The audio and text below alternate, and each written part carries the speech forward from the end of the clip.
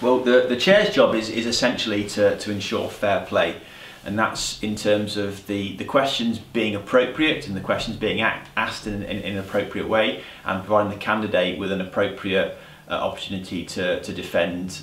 their thesis. So the chair's job is usually to prior to the Viva, or on the morning of the Viva, or if it's a morning Viva, before the Viva starts, is to meet with both examiners, particularly talk the external through the process, both in terms of the paperwork of the Viva itself and then what happens after the Viva. There's usually a discussion between examiners to try and get a feel for what they both think of the thesis. Usually they've shared the reports and had a discussion, but again it's an opportunity just to have a bit more of a discussion about what they think of the thesis, potentially who might take the lead in certain areas of the questioning, and and also what sort of issues that they may have come up with. So that's before the Viva. Then during the Viva, it's the chair's job essentially to introduce the candidate to the examiners, and then really to sit back and let the examiners